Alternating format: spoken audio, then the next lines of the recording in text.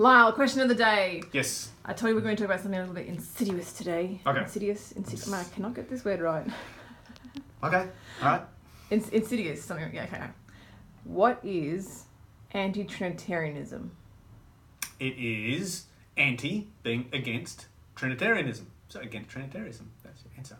That's a terrible dictionary answer. You are a terrible, terrible dictionary. Well, there's your answer right there. You want to know what it is? That's what it is. Okay, so let's dig into this a little bit further. The word Trinity means threefold. It comes from the Latin trinitas, or Greek is closer to triad, etc. So threefold, and it describes the doctrine of the Godhead. So the Bible nowhere uses the word Trinity. This is not a word that you'll find in the Bible. It is not wrong to use modern words to describe biblical concepts. For instance, we talk about the millennium. You don't find the millennium anywhere in the Bible.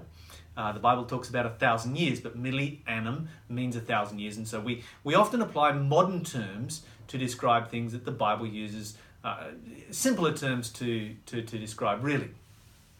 Okay, so the word Trinity is not found in the Bible, but the word Godhead is. And the Bible describes the Godhead as being three. So if you go back to Genesis chapter 1, the Bible says, let us make man in our image after our likeness.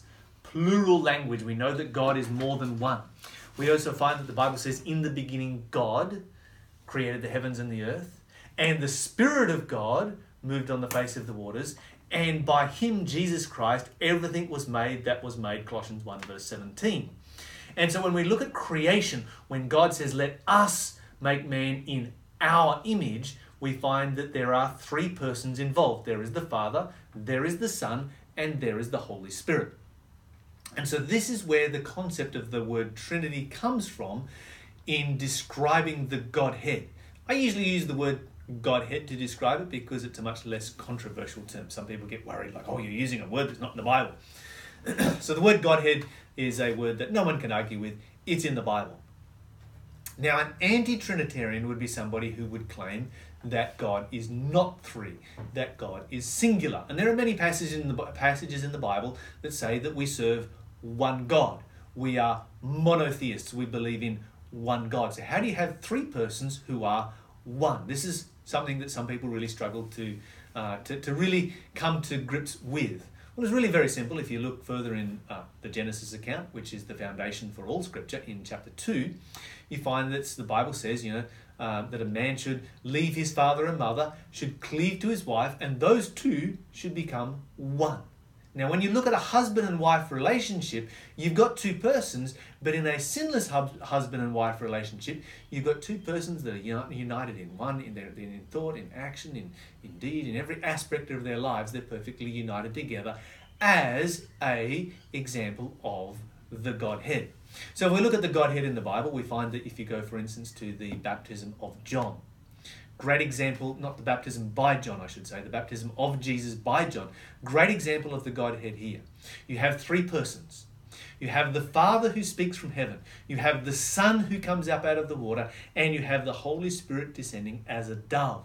Three persons in three different places doing three different things all together at the same time. So you have that in creation, you have it at the baptism of Jesus, you have the same thing as at the resurrection of Jesus, where Jesus says, I have the power to lay down my life and I have the power to take it again. And the Bible says the Father raised Jesus from the dead and the Holy Spirit raised Jesus from the dead.